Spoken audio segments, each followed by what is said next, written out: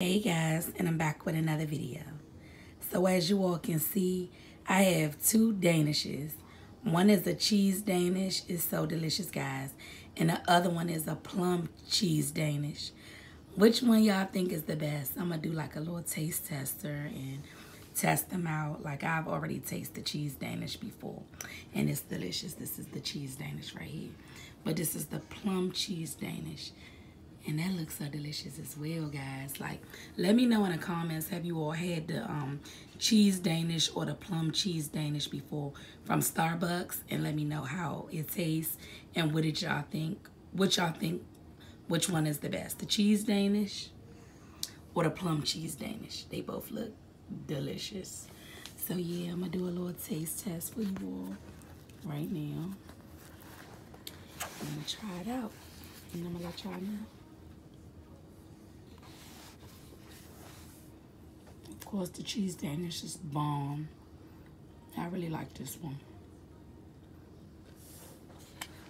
With the cream filling in the middle. I'm about to try the plum as well. I'm loving it. They both are delicious, but I think I'm gonna go with the regular cheese Danish. I like that one the best as well, but they both are really good, guys. You all should try them. These are like the best, like little snacks I get from like Starbucks, like the best, like sweet snacks. I like the cake pop too, but out of all like the little snacks, the sweet snacks, I really like the cheese Danish and the plum cheese Danish.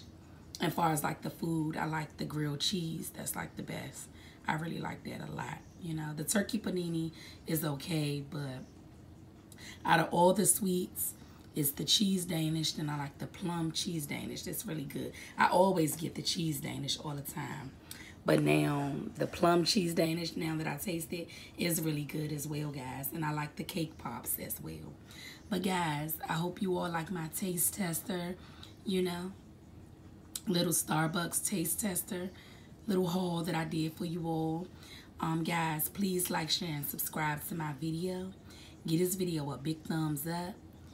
And I'll see y'all on the next one. I hope y'all like my taste tester little video I did for you all. Something new. Just trying out different foods and stuff like that. But once again, please guys, like, share, and subscribe to my video. Give this video a big thumbs up. And I'll see y'all on the next one. Bye guys.